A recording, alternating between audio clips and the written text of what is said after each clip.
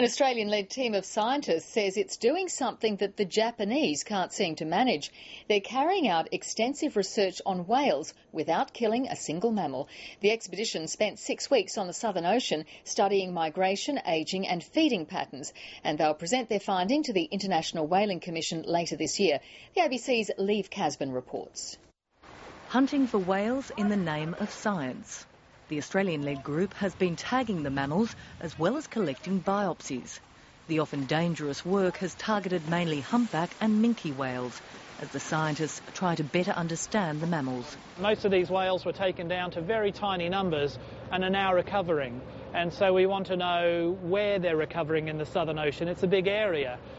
These are big questions for the whole Southern Ocean ecosystem. Despite how it may look, these whales are not under threat. Not from the scientists anyway. At one point in the boat today we had literally thousands of sooty shearwaters feeding around us and 3 humpback whales moving through that group, feeding on surface krill.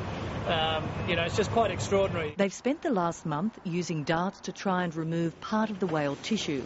It's hoped analysis of the tissue will tell them more about ageing and feeding patterns. Part of the scientists' aim is to also better understand the whales' migration patterns. The migration path of the whales is not very well known, but we know of the 2 major points in their life, breeding in the tropics and feeding down here in Antarctica. And we've never been able to get down here. This is the first time we've been able to come down and do good science. The team is hoping that the research will cement the group's view that whales don't need to be killed for science. All of the data will be passed on to the International Whaling Commission, which will next meet in June. After 6 weeks on the Southern Ocean, the 17 scientists are now on their way home. They're due to arrive back in New Zealand next week. Leave Casbin, ABC News, Auckland.